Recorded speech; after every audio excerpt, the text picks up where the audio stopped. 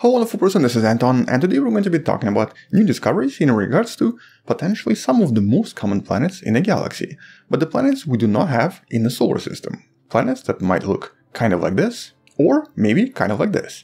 And you might have seen this before, because this is a concept we've talked about in many different videos. Unofficially, this is known as the eyeball planets. And it's a concept scientists came up with, I think, about 6 to maybe 7 years ago, possibly before that as well.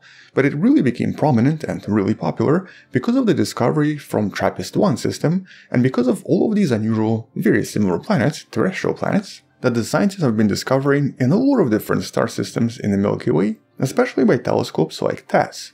And so a lot of these planets seem to be terrestrial, they seem to be very similar in mass to planet Earth. Many even seem to have very similar density, but there are two main differences. Unlike planet Earth that we're going to be talking about in a few seconds, these planets orbit around what's known as red dwarfs, M-type stars, and they orbit very close to those stars. A typical orbit here would be in just a few days, instead of months or years like in the solar system. Likewise, pretty much all of these planets are assumed to be tidally locked.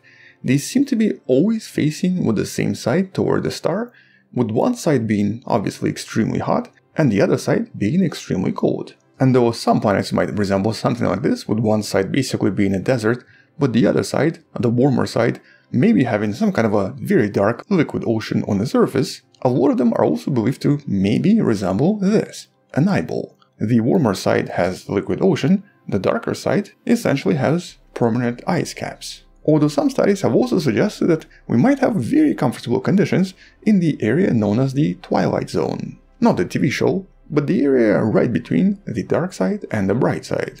But all of this is obviously still very hypothetical and doesn't actually have physical proof just yet. We might have some from James Webb Space Telescope maybe in the next year or so. At the moment though, the preliminary discoveries from, for example, the closest planet, TRAPPIST-1b, seem to be that, well, there doesn't seem to be anything there. No atmosphere, no water. Possibly. With the preliminary discoveries from other planets suggesting something somewhat similar, but nothing exact just yet. Obviously though, you might have heard all of this before because none of this is really new discoveries, but this paper changes things a little bit. Based on various simulations once again, the scientists discovered something else extremely peculiar about many of these planets that potentially applies to all of them. And if this paper is correct, we might have to start questioning our previous assumptions once again. Do eyeball planets exist? Now you might have already figured out what we're talking about, especially if it's in the title of the video, but essentially what the scientists discovered is that sometimes, especially if these stars have multiple planets, these planets don't stay permanently locked to the main star. They actually flip. Flip as in they can change their spin and their orbit, literally turning the bright side into the dark side and vice versa. Or I guess inversing the eyeball. The dark side becomes bright, the bright side becomes dark. And according to these simulations, it's not something that happens once or twice.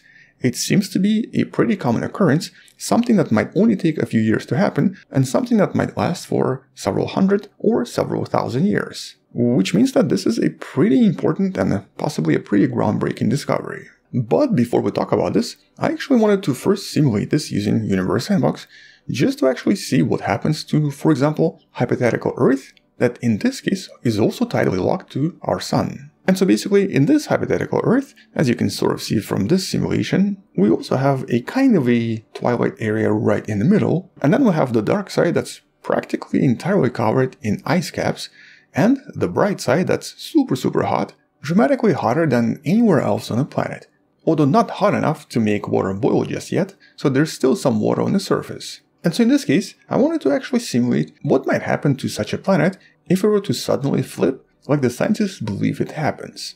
Although according to the study, it can only happen in multiple planetary systems, especially when these planets are extremely close to one another and when they acquire what's known as mean motion resonance, also referred to as MMR, or basically planets start influencing one another because of the gravitational interactions due to their proximity. Or in other words, if this was a lonely planet that didn't have a lot of partners next to it, such as in this case planet Earth, it would most likely have a permanent day side and a permanent night side. But if this tidal planet, just like TRAPPIST-1 planets, had a lot of partners, it can physically break the spin-orbit synchronization, with planet becoming very erratic, eventually resulting in a flip. And that's because, in space, spinning objects start to act differently, especially when they're not perfect. Here's a really famous example using spinning T-handles when they start flipping from one orientation to another as the moment of inertia changes. And in some sense, this is kind of similar to what happens when planets have various gravitational interactions with their partners. And so in this case, as we flip the planet, pretty much the opposite starts to occur. We have Africa now becoming much colder and freezing, even though it was super hot before, and the other side almost instantly acquiring liquid oceans.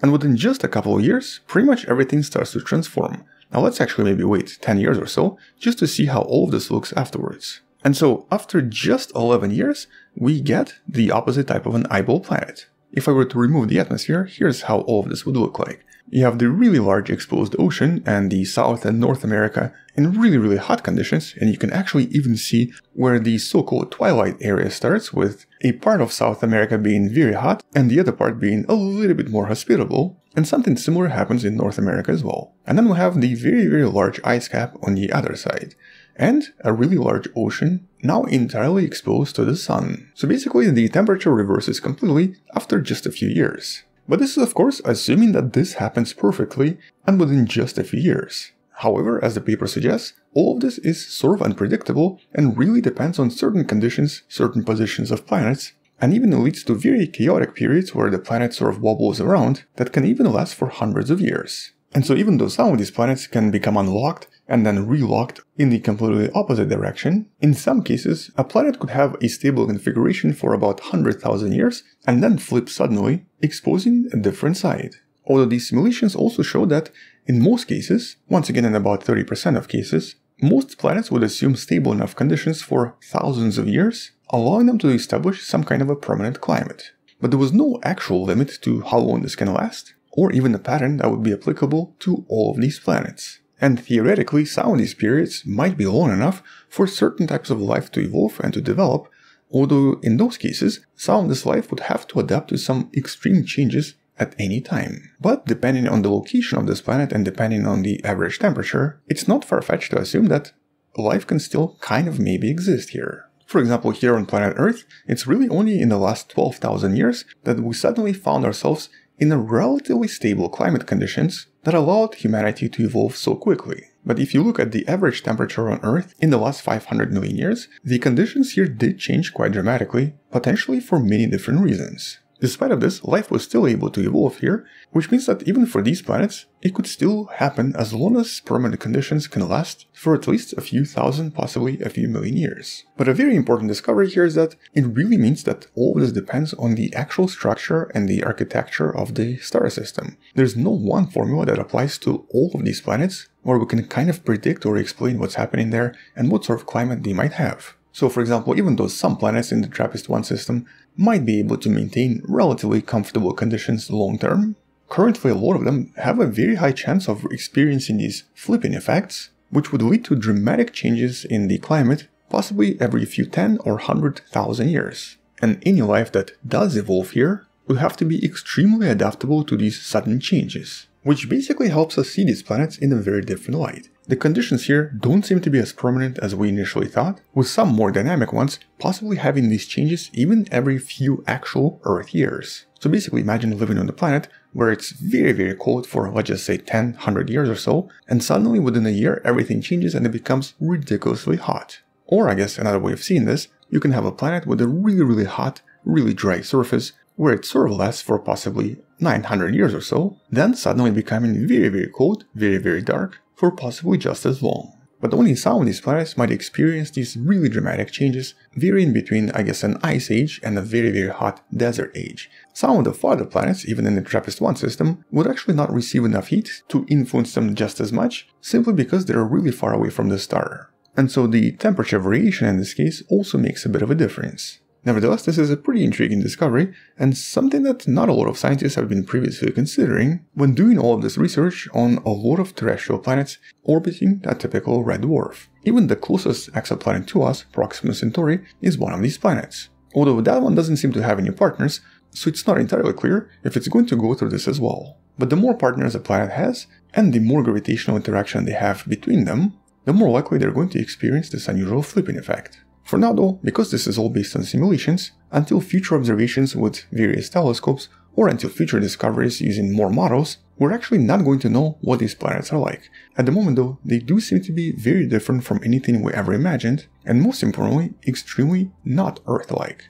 These planets do seem to experience so many different effects that planet Earth has never experienced in its lifetime. But because these planets are so common in the entire galaxy, and because a lot of scientists are trying to solve the mystery of the origin of life, studying these planets is obviously really important.